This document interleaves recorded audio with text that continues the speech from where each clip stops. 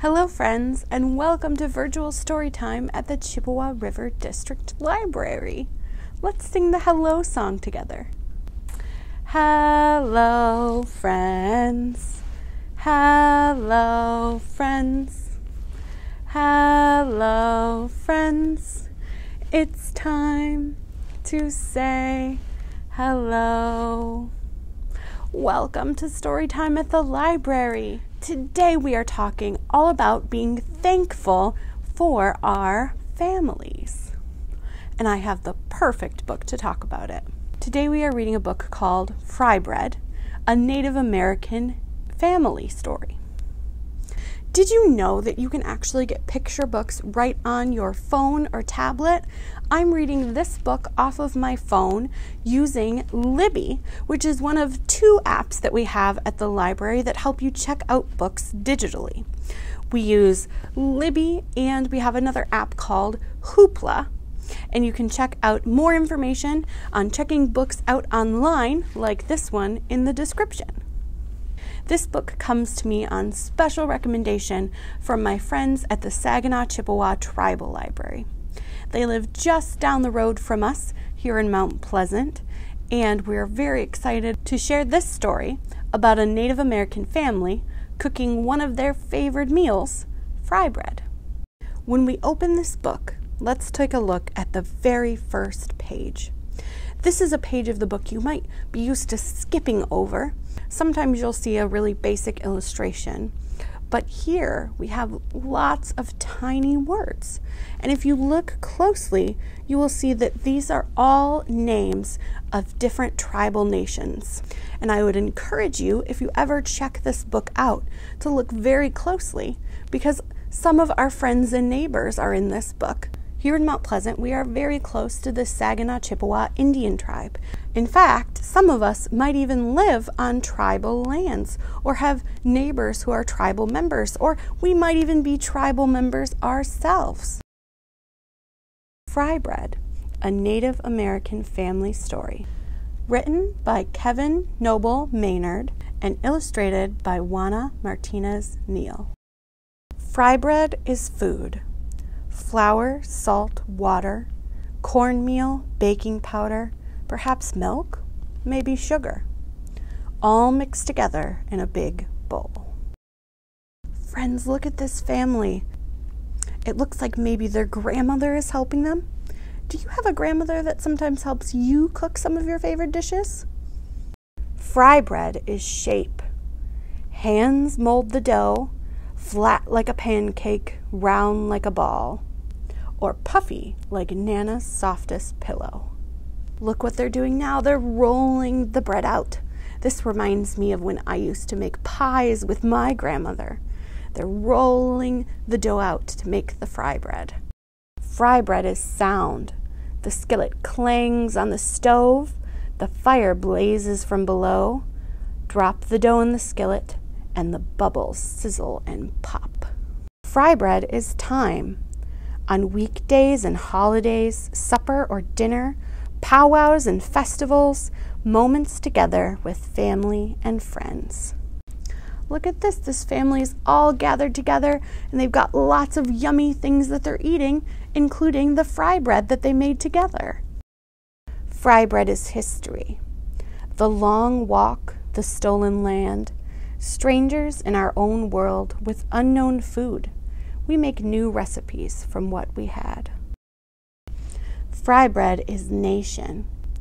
Abenaki, Apache, Arapaho, Ojibwe, Onondaga, Glalasu, Narragansett, Navajo, Nipmuc, Seminole, Shoshone, Sac and Fox. Hundreds and hundreds of tribes. Fry bread is us. We are still here. Elder and young, friend and neighbor. We strengthen each other to learn, change, and survive. Look at that. The little girl is picking up her baby brother so he can have some of the fry bread too. Wow.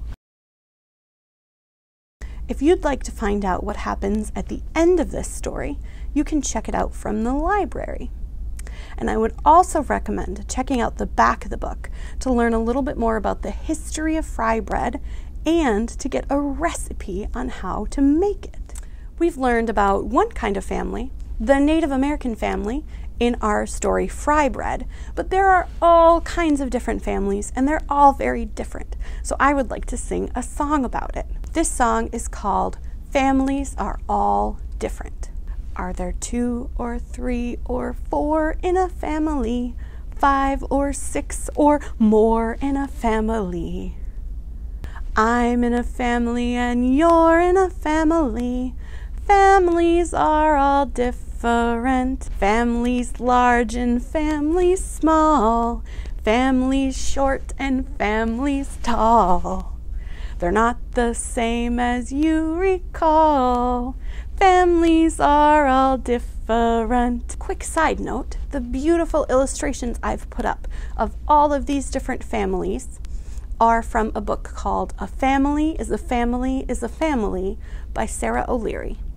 You can check that book out from the library if you would like, and I'll put a link in the description below so you can do so. It's time to write. You can grab a pen or a piece of paper. We're going to write a word together. What do you think this word is? It looks pretty long. Let's see if we can figure it out. We'll start with this capital letter here. An F.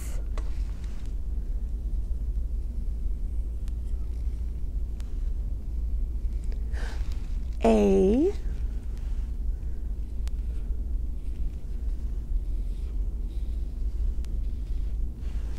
M.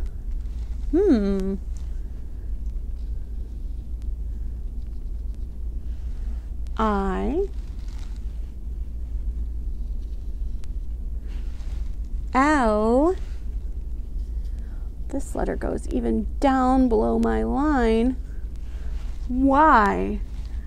Family. Family. Whoa, that's a pretty long word. We did a pretty good job writing it, didn't we? We've talked an awful lot about our families. I know my family is really important to me. They're one of the things I'm most thankful for, which is why I'd like to teach you this rhyme about being thankful. I'm thankful for the sun in the sky. I'm thankful for the clouds so high. I'm thankful for the breeze in the air. I'm thankful for animals everywhere. I'm thankful for a moonlit night and thankful for the stars so bright.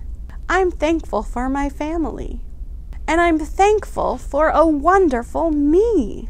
I'm thankful a lot for all that I've got. I'm thankful for a wonderful me.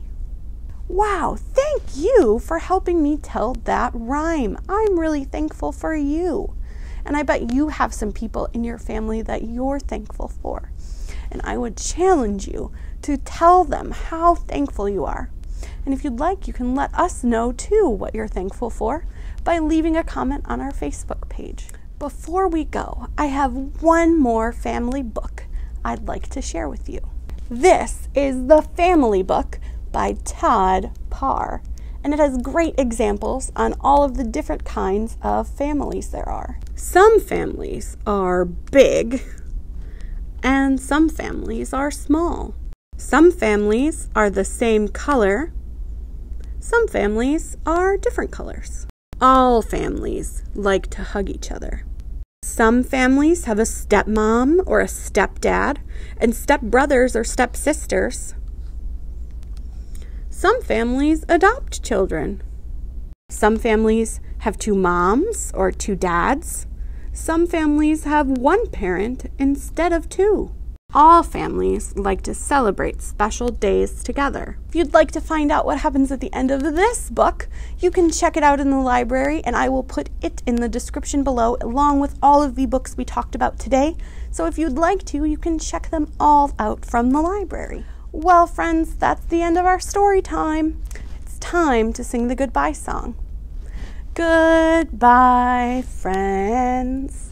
Goodbye, friends. Goodbye, friends. It's time to say goodbye. We'll see you later.